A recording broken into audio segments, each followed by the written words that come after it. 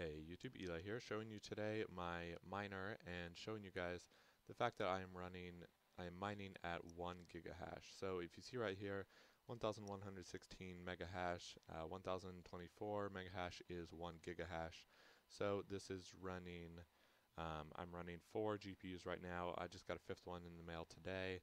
You can check out my last video about that one, but if you see up here, I'm running a 970, another 970, a 960, a 7, and a 740, and that's 4 GPUs that are each running.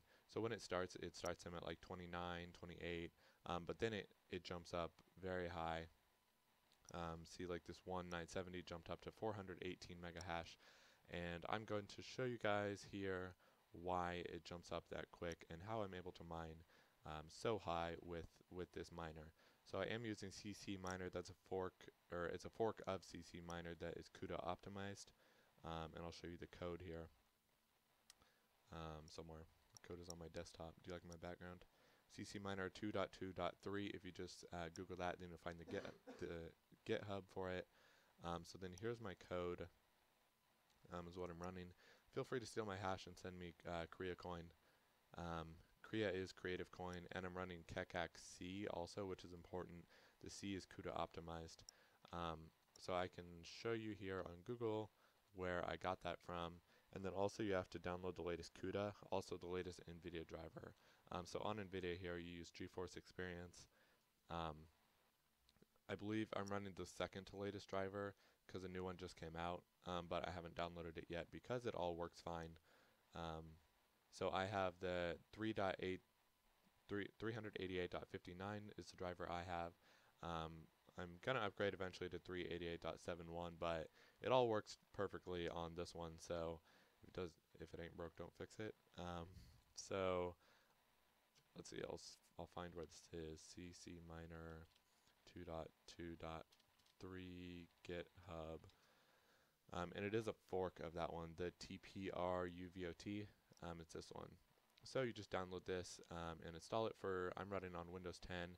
And then also, an important thing you'll need is CUDA 9.1 Toolkit. And then you just download this. This is like a 98 gigabyte file, so be sure you have enough space for it. I got it for Windows.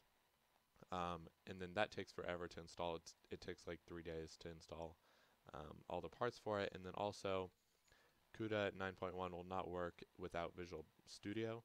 So you need Visual Studio. Maybe this was a 98 gigabyte file. And it's called Community that you download. So then this one, the 2017 version does not work with, it doesn't work yet with the CUDA 9.1 toolkit, which is what you need. So the 2017, don't download this one, download the 2015. So in order to find that, you have to actually type it in, Visual Studio 2015, and then it's a little bit harder to find.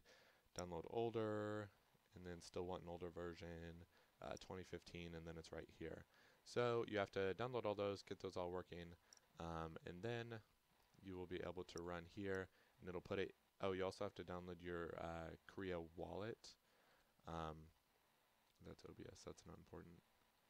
So my Korea wallet here, it does put in, see here every 3 hours I get paid out, so like 2.12 Korea it paid out, and it shows all my past transactions and everything that it pays me out. So then another thing that's important, so let's see, you get your Korea wallet. Oh, so in the README for this, it shows different coins you can mine, so you can load these up. And then there's all these different algorithms that you can try to mine a different coin. So I'm using the ccminer. It has ccminer here, but I'm running ccminer C. And then, yeah, so algo here, algorithm. Here's the difference between the two, creative coin.